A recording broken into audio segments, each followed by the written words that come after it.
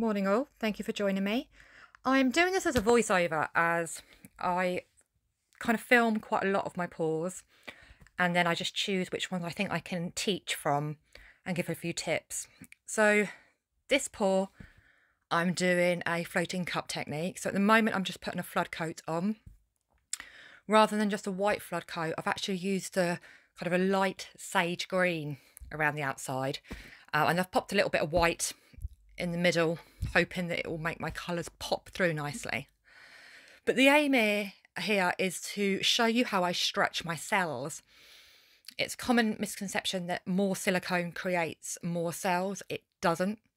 In this piece, there is only 2 minuscule drops of silicone in 2 different colours. So 1 drop in one colour, 1 drop in another colour. That is it. And I will show you kind of the technique of floating cup right at the beginning, and then I'll show you how I stretch the cells out. There's always a limit to how much stretching you can do to keep nice big cells, but then not misshape the cells themselves. Oh, that's a tongue twister.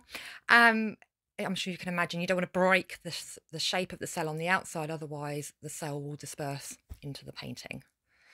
So I'm just popping a pillow of white there, and that's just to pop my cup onto so I can do my floating cup technique. I like this one as it gives you a reasonable size cell to start off with, and then it makes it easier for me to stretch it to a larger cell for the finished piece. I'll try not to ramble on as I watch the video with you.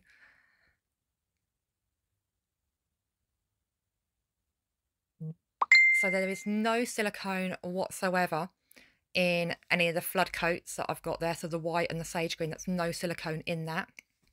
With my, it is my recipe with the paint, which many of you already know.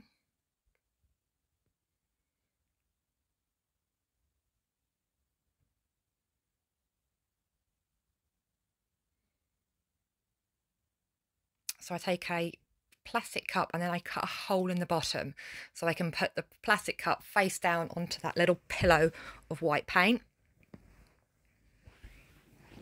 like so. And then I've layered my paint, 2 of the colours with silicone in, and I'm just pouring it into the cup. As you can see, the cup on the canvas is moving itself, which is what we want it to do, hence it's called the floating cup technique. The action of the cells pushing through that pillow of white paint creates a lovely effect. So I'm trying to encourage it to move slightly more. It just gives me a basis of more cells I can then stretch and decide how to work with it.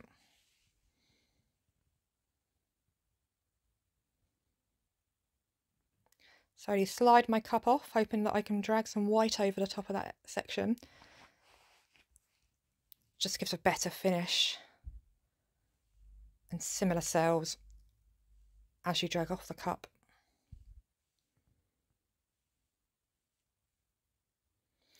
So with the torch there, I'm using not the brightest blue part of the flame, the slightly lighter blue part of the flame of the blowtorch is actually touching the paint. It needs that real heat to push those cells to come through. And as you can see, there's plenty of them there, despite the fact we've only used a tiny bit of silicone.